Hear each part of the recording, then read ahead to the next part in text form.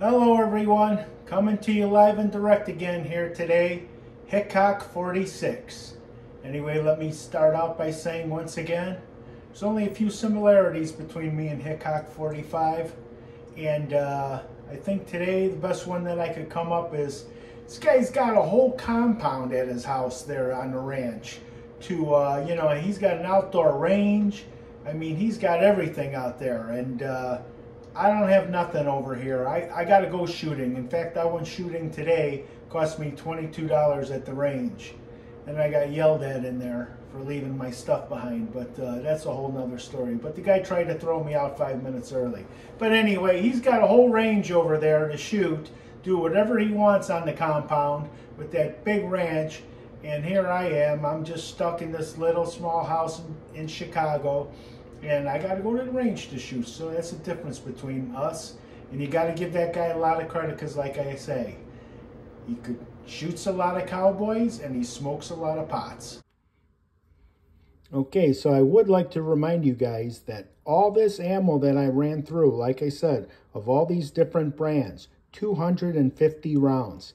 I did not have one jam, one failure, nothing. It ate everything, it fed everything flawlessly with no problems whatsoever. Not one hang-up. So, like I said, I'm just loving my new Canik, and especially a pocket holster that I made for myself out of the belt holster that came right out of the case. It's sweet. I mean, it locks in there just like it's supposed to. It snaps in, and it fits perfectly in my pocket. Alrighty, but on to music and the big show. So here we go. The reason why we're all here today, I wanted to talk to you and tell you a little bit about the new barrel that I ordered. It's got this special PVD coating. PVD stands for Physical Vapor Deposition. It's some kind of special coating technology that uses a gas, I guess, to form some kind of film. It's really hard, indestructible film. And that's all done after an etching process to remove all the impurities off the metal and off the gun barrel. And then it's, like I says, the coating is applied. And after the surface treatment is baked in and hardened in some kind of really high heat temperature furnace, it's ready for use. And it's so hard that not even a sandblaster could blast it off. So I'm really excited about it. I wish it would have came before I went to the range today, but I just didn't get it. But anyway, I just wanted to show you guys that today I ran my Winchester 9mm 115 grain. I ran 250 rounds, like I says. I ran this NATO 124 grain by Winchester. I ran this Herder's. I guess that's a Winchester brand made by Winchester, 115 grain.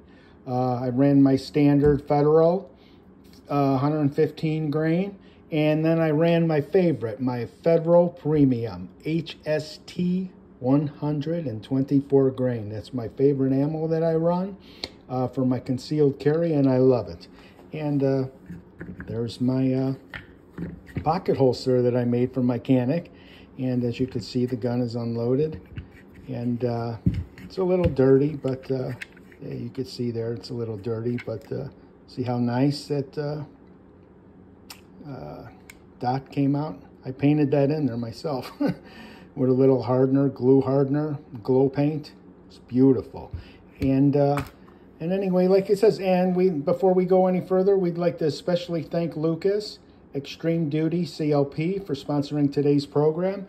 But I just wanted to tell you guys a little bit about this and what major reasons are that you would have this, okay?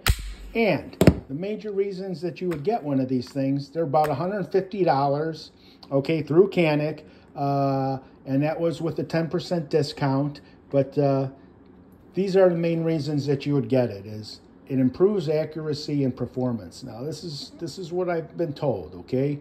The coating process has sliding properties to it, so it helps the slide, move up and back against the barrel, okay? It's going to make it slicker and easier, and it's less wear, okay? And the coating itself is wear and erosion resistant. So So that's a big plus right there. And what I really liked about it was it keeps the barrel from overheating. It's heat resistant, the coating.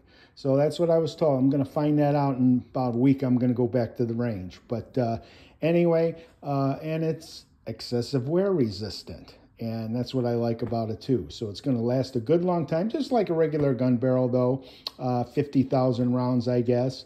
But those are the major reasons, other than probably the most important reason to me, which is kind of funny, but it's true, is it's cool. It just looks cool. I mean, I'm going to pimp this thing out with this gold gun barrel. The gold up against the black is going to look really nice. It's going to look really sweet.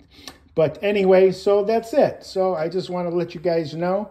Don't forget, please, to support the NRA and the Second Amendment. And if you can, please join. We'd really appreciate that. And once again, to all you bad guys out there doing stupid things, you want to stop hate? Just stop making us hate. It's that simple. And really, that's all I have to say about that. So everybody take care and be good, because life is good.